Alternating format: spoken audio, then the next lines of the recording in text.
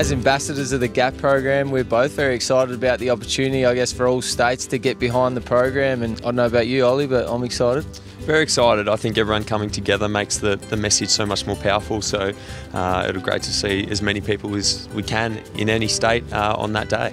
I think people don't perhaps understand how good a pets greyhounds make, and people should consider adopting one. They probably see them racing each night and think that's all they do, but they actually make really good pets. Their temperament's really good. They're known as couch potatoes. They're really friendly and really good around pets. So I think for people, if they can understand them a little bit more and get to know them as pets, they might want to adopt them. I actually took one in for a while, and I can speak on behalf of them, and they're actually really lazy pets, so they don't take long to get worn out, and you know, just a little brief walk down the park and they're ready for a nap. My three favourite characteristics of a greyhound are they're placid, they're playful and very gentle. Mine would be probably friendly, athletic and lazy, pretty much like me.